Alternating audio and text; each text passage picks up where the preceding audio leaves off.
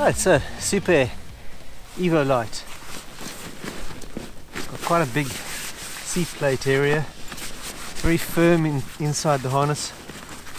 It's kind of firm foam on either side and structure that supports you on the sides and along up the back.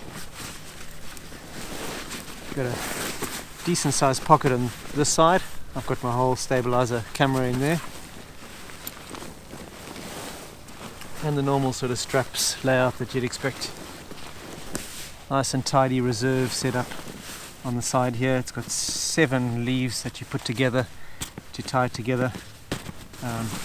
In a good position, feels pretty secure, nicely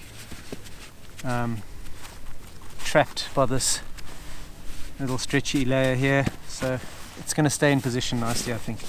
A pretty deep foam protection, quite compressible, so it's really nice for packing the glider away. It compresses down nicely, but it gives you good protection, I think. It runs all the way around to about there, and then there's still some foam up the top, slightly thinner.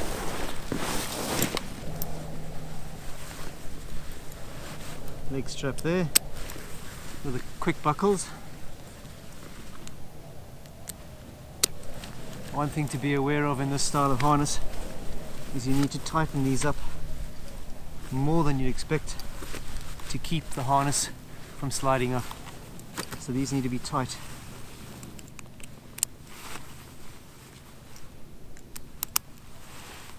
I've got it set up with a stirrup and the speed bar just behind it like that.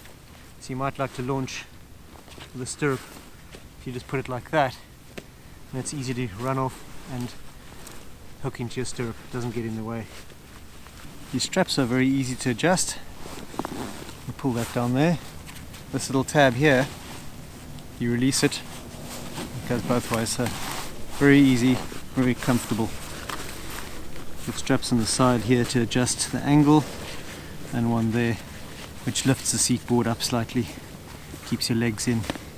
But if you put the stirrup on, then you don't need to lift that up so much, and it's a little bit more comfortable for flying for a long time. The EVO LITE is pretty comfortable on the ground. It's not restricting my movement in any way. Even with the leg straps done up pretty tight, it's comfortable to run around on the slope.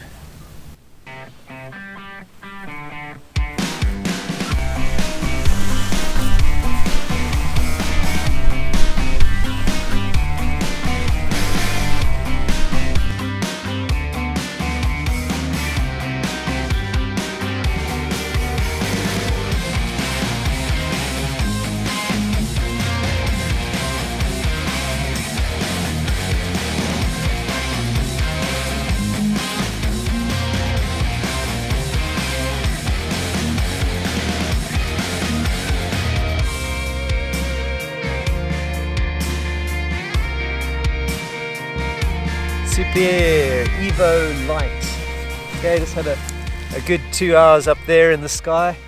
Yeah, lovely harness, very nice, comfortable.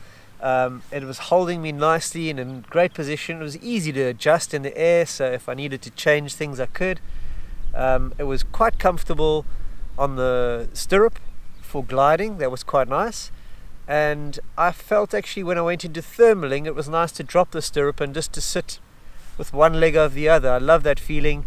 Gives you a nice quick turn, and I felt the harness was secure. It wasn't restricting my movement, but it certainly didn't feel like I was flopping around in the sky. It felt like it was holding me nicely, fairly nicely balanced. I wasn't sliding around in the harness at all. Getting in and out was pretty easy. The only thing you must remember to do is do your leg straps up tight. So overall, I love the finish. Lovely fabric they've used here. It's kind of a slippery, but it looks very durable. It's a nice styling on it. It does compress reasonably when you pack it, which is quite nice, so that you can actually get it into a normal bag. And you've got a big volume in the back to pack bags, lunch, and whatever else you have in there. So it's a very good choice as a first harness coming out of school. You want to get something that you're going to have your legs free and you can run around on the slope easily, but it allows you that freedom that when you want to, you can add the pod and you can step up to being full cross-country mode.